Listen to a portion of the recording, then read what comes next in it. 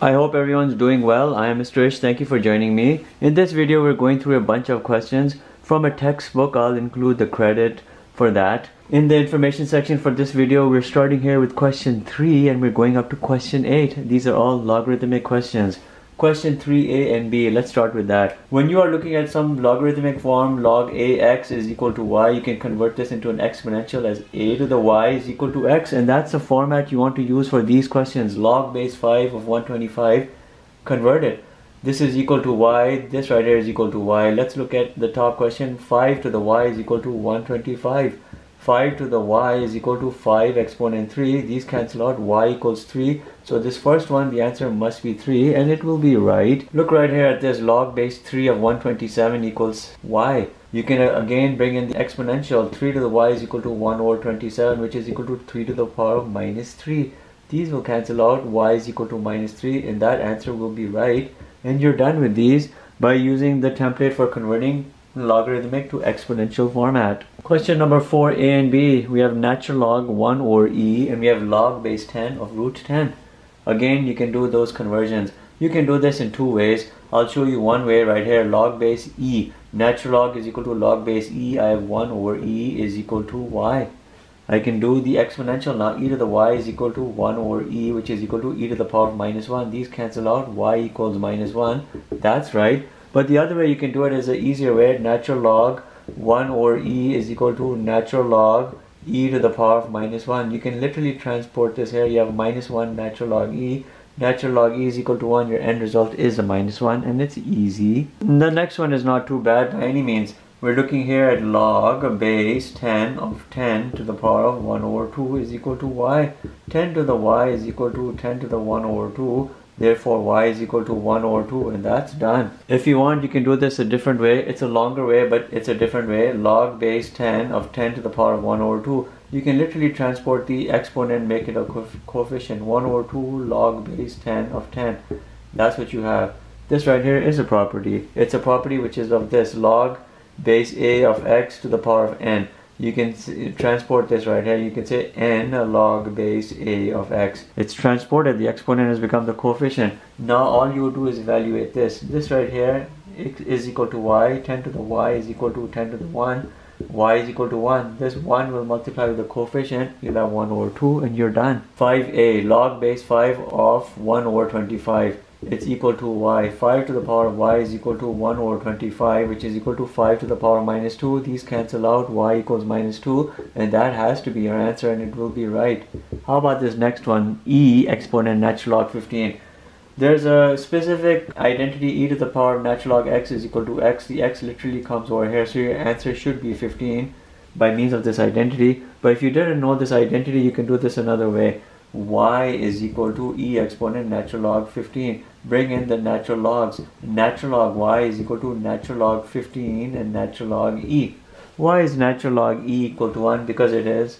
Why is it equal to 1? Think of it as this, log base e of e is equal to y. E to the y is equal to e to the 1 and y is equal to 1. So anytime you see natural log e, it's always equal to 1. So now what do we have? Natural log y equals natural log 15. Push this on the other side. Natural log y minus natural log 15 is equal to 0. Independent logs with a minus is a quotient under a common log. I'll have y over 15 and a common log is equal to 0. Push the natural log on the other side. Y over 15 is equal to e exponent 0, which is equal to 1. Push the 15 on the other side. Y is equal to 15. Hence, we're good. 15 is our answer. But again, using the identity which I showed you, e exponent natural log x is equal to x is your way of doing it, and there's nothing wrong with doing it. Then e exponent natural log 15 is indeed equal to 15. Question 6a and b, log base 10 of 0.1. Let's look at a. Log base 10 of 0.1, which is 10 to the minus 1 is equal to y. 10 to the y is equal to 10 to the minus 1. You can cancel these out. It's equal to minus 1. So you're good. How about b? Log base 8, 320 minus log base 8, 5. These bases are the same, so you can do something. If the bases are not identical, you're stuck. You can't do anything. Independent logs, same bases, will become a quotient under a common log. Log base 8, quotient coming through, 320 divided by 5. What's 320 divided by 5? It's 64. I have log base 8 of 64 is equal to y. Bring this logarithmic form into exponential. A to the y is equal to 64. Bring everything here under base 2. 2 cubed to the y is equal to 2 to the power of 6. 2 to the 3y is equal to 2 to the 6. You can cancel this out. 3y equals 6, y equals 2. So we're good. How do you know if your answer is indeed good? It is good, but how can you check if it's good? I'll show you. It's a mathematical way you can do it using calculator by bringing in the change of base formula. This by means of change of base is natural log 320 divided by natural log 8 minus this by change of base formula is natural log 5 divided by natural log 8. You can do this computation. Do this, save it, do this, minus that from the saved value, you will get 2 and it will be right. This is just nothing but calculator work. 7a and b, exact value determinations we have to do here. We have similar bases, so we can do something. Let's look at a. Log base 2 of 6 minus log base 2 of 15 plus log base 2 of 20. Bring everything under a common log. Where you have a minus, it will become a quotient. Where you have a plus, it will become a product. I have a 6 times 20. This 6 and this 20 will multiply under a common log because a plus became a times. This minus will become a quotient, and this is what I have. You can simplify this. 5 goes in 15 3 times, 5 goes in 20 4 times, 3 goes in 6 2 times. I have log base 2 of 8 is equal to y. 2 to the y is equal to 8. You know y here has to be equal to 3 because 2 cube is equal to 8, and that's done. What about this? Log base 3 of 100 minus log base 3 of 18 minus log base 3 of 50. You can bring everything under a common log, and remember the minuses will become quotients. Look, I have 100, I have a minus, it will become a quotient. How about I do times 1 over 18, which is still a quotient. I'm doing 1 over 18, it's a quotient. I have another minus times 1 over 50, it's again another quotient coming through. I have log base 3 100 divided by 18 times 50. This 0 cancels out with that. 5 goes in 10 2 times, 2 goes in 18 9 times. I have log base 3 1 over 9 is equal to y. Bring the logarithmic into exponential. 3 to the y is equal to 1 over 9, which is equal to 3 to the minus 2. Cancel these out. Y equals minus 2, and that's your answer, and it will be right. Last one, 8a and b. Let's start with a. E exponent minus 2 natural log 5. Think about this logarithmic identity. Natural log x to the a, you can translocate this here. You have a natural log x. But think also about this. E to the power of minus natural log x is equal to 1 over x. These are identities you can bring into play right over here. Using this first one right over here, you're really looking at e exponent minus natural log 5 square, which is e exponent minus natural log 25.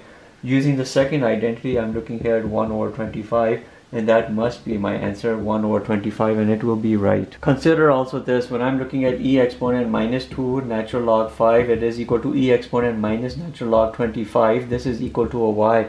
Bring the properties of logs. I have minus natural log 25, natural log e is equal to natural log y. This cancels out. I can push this onto the other side. I will have natural log y plus natural log 25 is equal to 0. When you push this here, you're left with 0. Individual logs, common bases, because these are base e logs, you can bring them as a product under a common log. Natural log 25y is equal to 0. Push the natural log. On the other side, 25y is equal to e exponent 0, which is equal to 1. Y is equal to 1 over 25, and we know our answer is good. So it's good. I've shown you using the identity, and I've shown you using the longer route. Last question, natural log of natural log e exponent 10. Bring in the substitution. U is equal to e exponent 10. Suddenly I can write natural log e exponent u. Think about that identity I've shown you right here. You can translate this into a coefficient, natural log of u, natural log e. We know natural log e is equal to 1. I'm looking at natural log of u, but u is equal to e to the 10. I'll say natural log e exponent 10, which I can say as natural log e with a 10 outside. I can transport this right here. I'm looking at a 10 natural log e, but natural log e is equal to 1. I'm left with a 10, and my answer must be right. If indeed you don't accept this answer to be right, I can show you it is right without using a calculator. I'm looking at left hand side and I'm looking at right hand side around that equal sign. They should be equal to each other, and they will be. When I'm looking at this, I'll push the natural log on the other side. I have natural log e exponent 10. This first natural log goes on the other side. I bring in the exponential. I have that. I can push this natural log on the other side. I have e exponent 10 is equal to, I'll bring yet another exponential, e exponent 10. Left side and right side expressions look similar, they're identical, so this answer is right, this answer is right. And that's it for this video. Thank you for joining me. Have a good day. Bye.